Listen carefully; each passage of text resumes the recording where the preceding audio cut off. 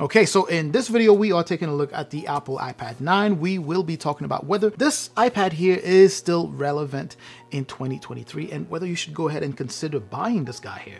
Let's go ahead and jump in. First things first, the answer to the question is simply yes and yes. Yes, it's still relevant in 2023. And yes, you should consider buying this guy here if you happen to be in the market for an iPad specifically. I know a lot of people are out there looking or considering picking up the Apple iPad 10. I've actually made a versus video where I was pitting the iPad 10 against the iPad 9 here, and I was still encouraging people to pick up this guy if they don't mind the old legacy look, right? This, like many Apple devices, is said to be supported for at least 5 major updates, right? So that means at least 5 years. And of course, even after 5 years, you can still use your device and have no issues. And if you are new to the channel, keep in mind that this channel leans more towards recommending things that would offer you, the best bang for your buck, as opposed to just telling you go buy, the latest and greatest, right? So it all depends on what you are looking for. Feel free to toss a comment in the comment section if you have a specific question. Maybe you're in the market trying to buy one and you're not sure whether it's a good deal. But anyways, going back to the tablet here. So beyond the old legacy look that you have here, so the front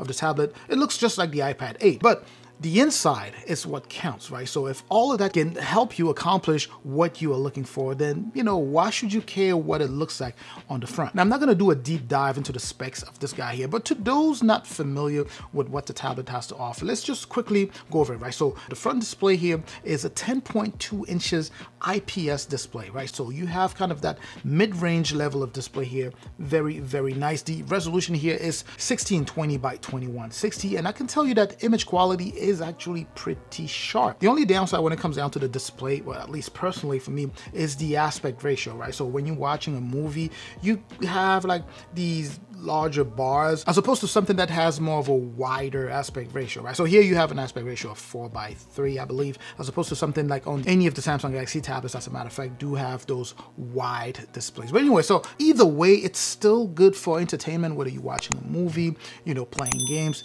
and all that good stuff. Now, the next thing to keep in mind here is that this is not a laminated display. Now, to a lot of newcomers, people who are new to, the tablet world, it won't mean a thing, but if you've already used other tablets before, especially tablets that have a laminated display, this might bother you. So to those of you who don't know, whether it's laminated refers to the gap that you have between the front part of the display here and the actual display underneath it. So you do have a gap going around there, and that's what we call, a non-laminated display. So some people, like myself, I'm not a big fan of it.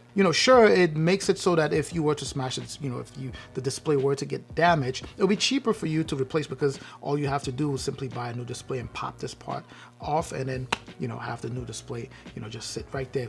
That's the good part of it. But again, when it comes down to just user experience, it may actually affect your user experience. Now, let's talk about some of the physical features that you have here. You have your power button, volume rocker, of course, as always. The good thing is that with something like this, you still do have a headphone jack. At the bottom of the tablet here, you have your 2 speakers, stereo speakers here. They sound decent. The only problem is that you don't have speakers on the other side to kind of balance that out, right? So if you have large hands like myself and you hold it like this, you will be covering the sound, or the sound will be coming out muffled. So next here, let's quickly cover cameras. On the back here, what you have is an 8 megapixel camera. It's not, the best camera in the world, but it's there if you need to, scan documents. On the front, however, you have a actual modern level camera. You have a 12 megapixel ultra wide camera there. And that particular camera supports center stage, right? That's the option or the feature where you can be in video call and you can move around. The camera would automatically adjust to make sure that you stay within the frame. You can find out more about that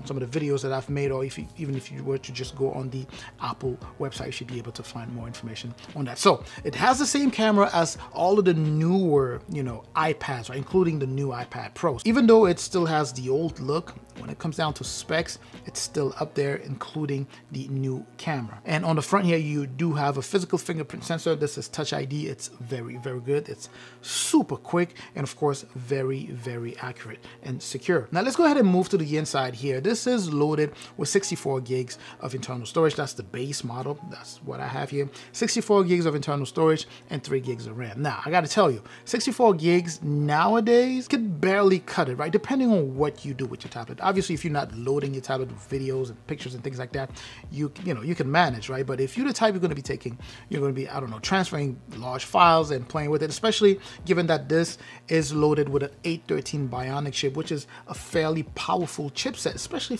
for a budget tablet. In fact, that chipset is so powerful that in terms of raw power, performance, when we're talking raw power, this guy actually competes against some Android mid-range to possibly productivity tablet, right? That's just to tell you how good the 813 Bionic chip is. But anyway, so because you have a powerful chipset in there, it may prompt you to transfer maybe large files that you're going to be processing or working with, and then you might find yourself running out of space, right? So 64 gigs, if you can go for 256 gigs, it's a good mid-range tablet. So again, as I mentioned, performance very good. If you are playing games with it, you'll be just fine, right? It plays games at high level. It actually plays heavy games pretty well. When it comes down to video editing, I've done some level of video editing here. GPU performance here is actually pretty impressive for what it has to offer, especially given that now the price has dropped to, I've seen it somewhere for $269, and I think that still is a good price, which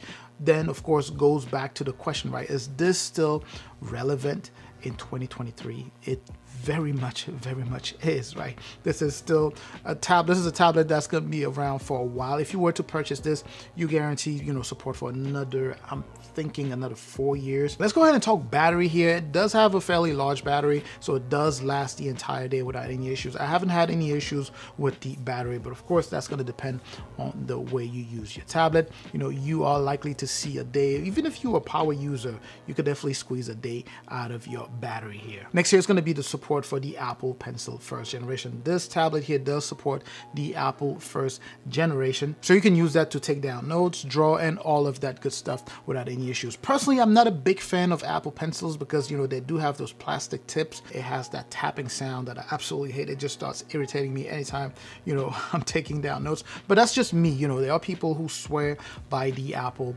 Pencil, whether we're talking first or second gen. But anyway, so this is compatible with that, and it works fairly well. All of the core functions work without any issues. But again, because you do have a non-laminated display here, there is that very noticeable latency as you write, right? You can kind of see a little bit of a drag, but that's fine, of course. Really expected if you are paying 260, 270 bucks for a tablet, that offers the type of performance that the 813 Bionic chip is offering here. So I would say there shouldn't be any complaints there. But anyway, if you need a deeper dive into this tablet here, make sure to check out the videos that I've made on this. I've made a bunch of videos on this particular tablet. So with that said, let me go ahead and just loop back to the original question. Is this relevant in 2023? Absolutely yes. If you are in the market for a budget iPad specifically, if you're asking, if you're saying I'm in the market for a budget tablet, that's a completely different question. But if you are in the market for a budget iPad, this is the one you should go for, not the iPad 10. I highly recommend that you go for the iPad 9. Again, it all depends on what you're looking for, so make sure to put down in the comment section your question and I'll try to get to it. If I don't, some people are going to get to your question. I'm certainly hoping that this was informative. Let me know in the comment section with your questions. Make sure to share the video, make sure to subscribe, like the video. I will catch you in the comment section. I'm also going to catch you in the next video.